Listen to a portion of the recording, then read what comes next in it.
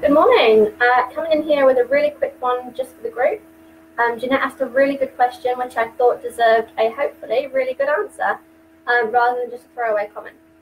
So what we were wondering was how one chakra being off balance might affect the others, and if it does.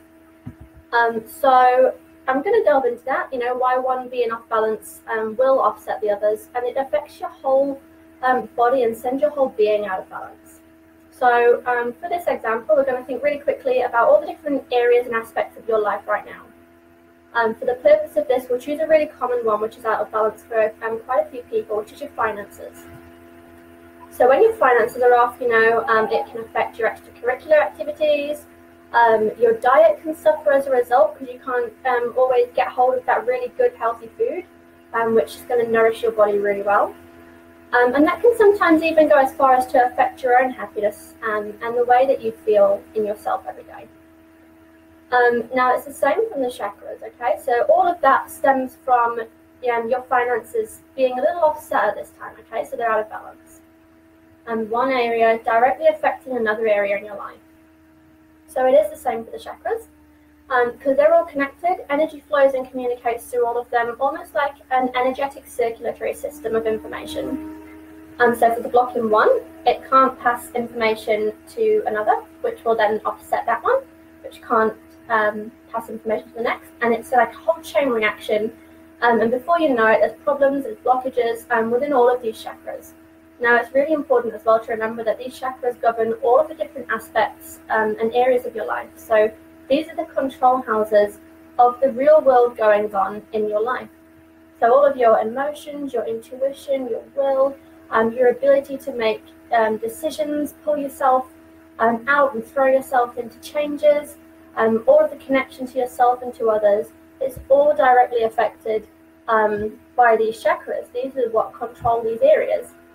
So all of what makes you, you, all the different aspects which influence what your life looks like.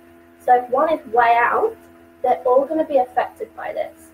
That's why it's so important to understand what each of these chakras does and how to be able to tell right away if one of them is out of balance.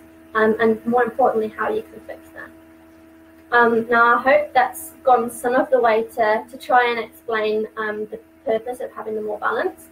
I do teach about balance in the chakras, but I think it's also very important to understand what happens when they are out of balance and how that affects you, how that affects them. So I hope that's gone a little bit of the way to do that. Now, if anyone did have any other questions surrounding specific topics, the chakras in general, put a comment in the videos, or if you don't feel like sharing openly with the group at this time, just send me a personal message. And I'll try and answer that the best I can for you guys.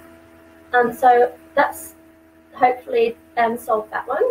On Thursday, I'm going to be doing a live, excuse me, over on the page, all about the sacral chakra, which is the one that governs your consciousness for will, your emotions, and your sensuality. Now, keeping in mind what we've just gone through, when all of them are aligned and when this chakra is balanced, it's actually referred to as the fire in your belly, which I think is very explanatory of the power behind this one. This one will literally move you to make amazing changes in your life. So we'll cover that one in real depth on Thursday. And in the meantime, I hope you guys are having the best week and enjoying some of the nice weather as well if you're on this side over in Australia and New Zealand. It's been very, very hot at the moment. So yeah, you guys have a great week, and I will speak to you all on Thursday. Bye.